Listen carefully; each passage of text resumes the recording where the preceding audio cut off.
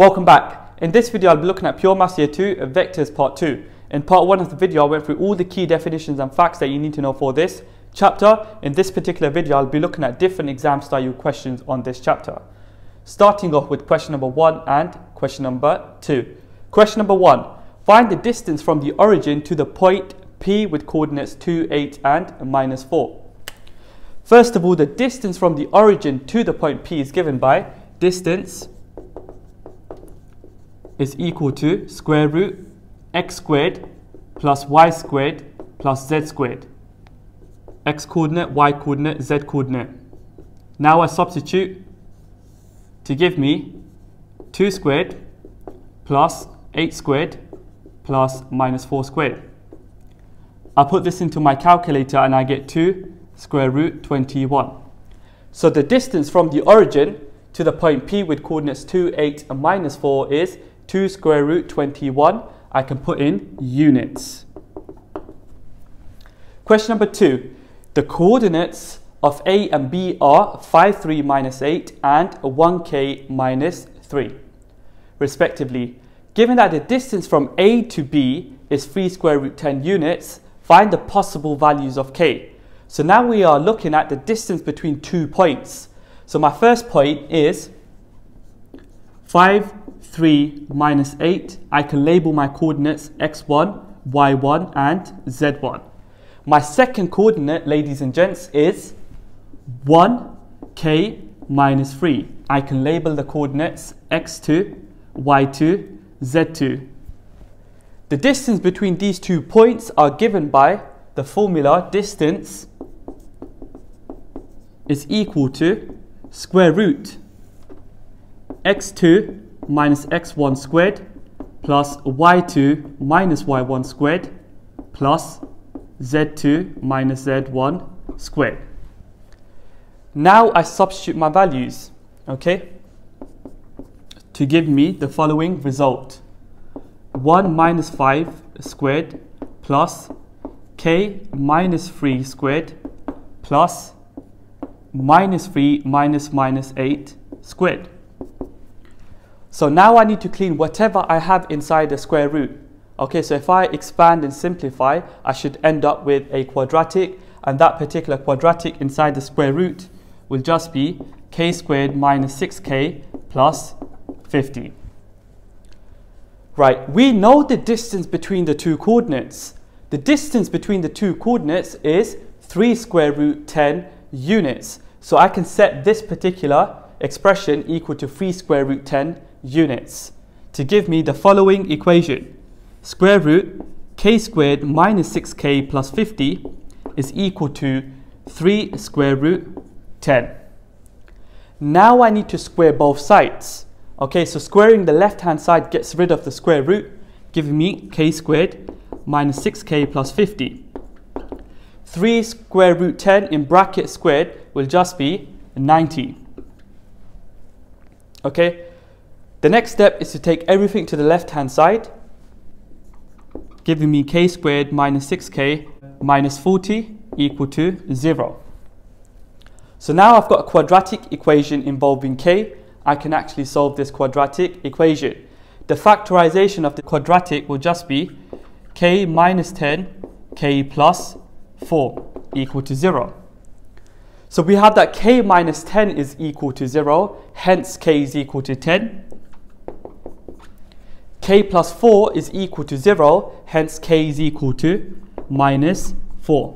So the possible values for k are k equal 10 and k equal -4.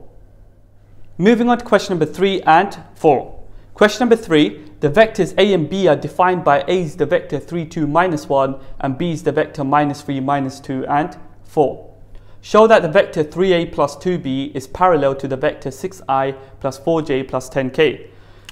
First of all, ladies and gents, we need to find the vector 3a plus 2b as a column vector. So we have 3a plus 2b. This is equivalent to 3 lots of the vector a, which is 3, 2, -1, plus 2 lots of the vector b, which is -3, -2 and 4. We multiply this column vector by 3 and this column vector by 2. 3 times 3 is 9. 3 times 2 is 6. 3 times minus 1 is minus 3. 2 times minus 3 is minus 6. 2 times minus 2 is minus 4. And 2 times 4 is 8. Now we can add these two column vectors to give us 3, 2, 5. We notice that 3, 2, 5 is a scalar multiple of the vector 6, 4, 10. So we can write 3, 2, 5 as a half of the vector 6, 4, 10. So we have that this 6, 4, 10 can be rewritten as 6i plus 4j plus 10k. So the vector 3a plus 2b is equal to a half of the vector 6i plus 4j plus 10k. That is, the vector 3a plus 2b is a scalar multiple of the vector 6i plus 4j plus 10k. Hence, we write a conclusion.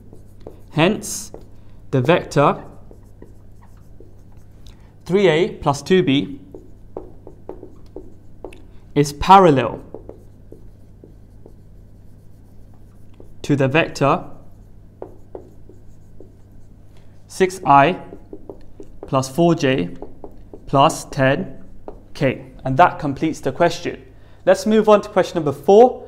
The vectors a and b are defined by a is the vector 1, 2, minus 4 and b is the vector p, q, r. Given that a plus 2b is equal to 5i plus 4j, find the values of p, q and r.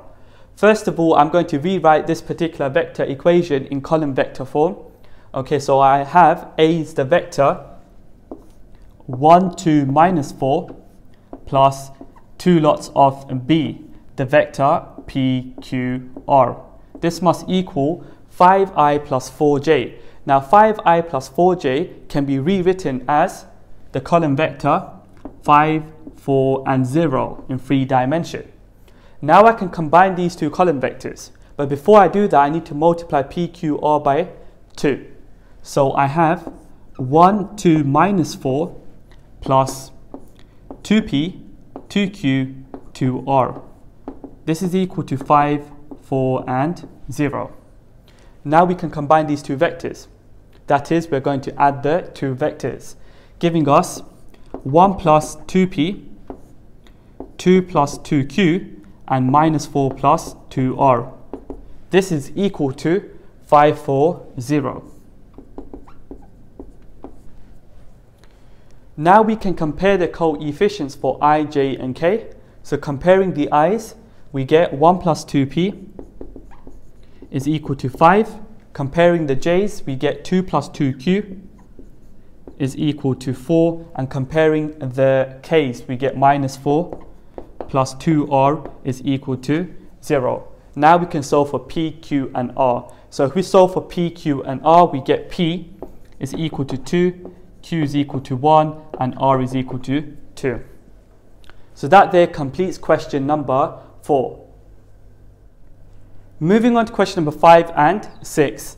Question number 5, the position vector of the point A is 2y minus 7j plus 3k, and the vector a to b is equal to 5i plus 4j minus k. Find the position vector of the point B. First of all, ladies and gents, we know what the position vector of the point A is. It is O to A, and O to A is equal to 2i minus 7j plus 3k. So we have that O to A is equal to 2i minus 7j plus 3k. The vector A to B is equal to 5i plus 4j minus k. We want to work out the position vector of the point B, that is the vector O to B. So we are after the vector O to B. First of all, we know that the vector A to B is equal to O to B minus O to A. Hence, the vector O to B is equal to A to B plus O to A. So we've got A to B, which is 5i plus 4j minus k, plus we've got O to A, which is 2i minus 7j plus 3k. Now we simplify this by collecting the I, j and k. So if we simplify this, we end up with 7i minus 3j plus 2k. So the position vector of the point B, which is the vector O to B, is just 7i minus 3j plus 2k. Let's have a look at question number 6. Given that A is the vector 5ti plus 2tj plus tk, and the magnitude of the vector A is equal to 3 square root 10, find the possible values of t. Okay, first of all, we start off with the statement magnitude of the vector is equal to 3 square root 10.